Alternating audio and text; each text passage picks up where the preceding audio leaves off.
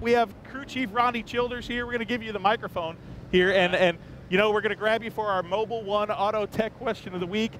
And so much with the new rules going on with these cars sucked down to the ground, and this place with a lot of bumps on the backstretch, so much going on, but something the fans don't know about, fuel loads in these race cars. You know, how important is that? If you could explain it to the fan, you know, keeping the car down, but with the fuel load, how much that changes throughout a run.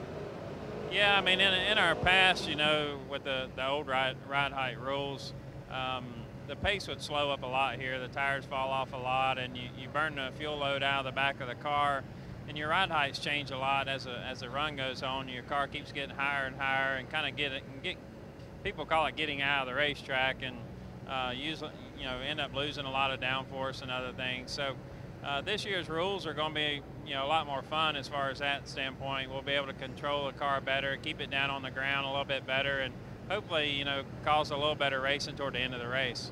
How do you do that? What, you know, there's a big balance there too, you know, as far as trying to get it down into the track, but of course, you know, bottoming out and things like that, and driver comfort.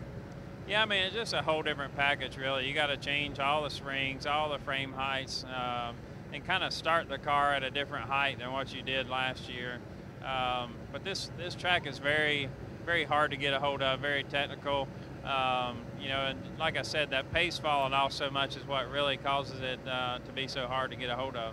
Rodney Childers, thanks for answering our Mobile One Tech Question.